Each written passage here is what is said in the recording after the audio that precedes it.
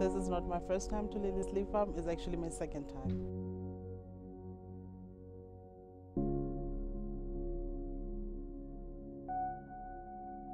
Liliesleaf Farm is very much significant to me because it touched me on a personal level. Accused number 9 is actually my grandfather, Mr. Elias Motsoledi. First time I saw him, he was an old man, and unfortunately he didn't get to enjoy freedom because he was buried actually on the day that Mandela was inaugurated, the 10th of May 1994. I see this place and I realize just the courage that this man had. You know, the courage to sit around the table and say, we are going to be the ones that work at a solution for this country.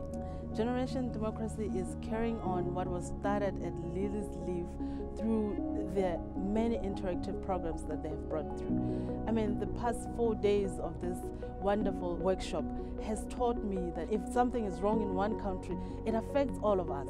So for Generation Democracy to be here with us today and doing this, it couldn't have come at a better place. If Nelson Mandela and my grandfather were here today, they'd probably say, we are proud that you have decided to be involved in your governance. We are proud to see that you want to take your country and your government responsible and you want to work together with them. To come here and reflect really, to go back to basics in a sense, to say to yourself, am I living up to the standards of these people and what they have fought for?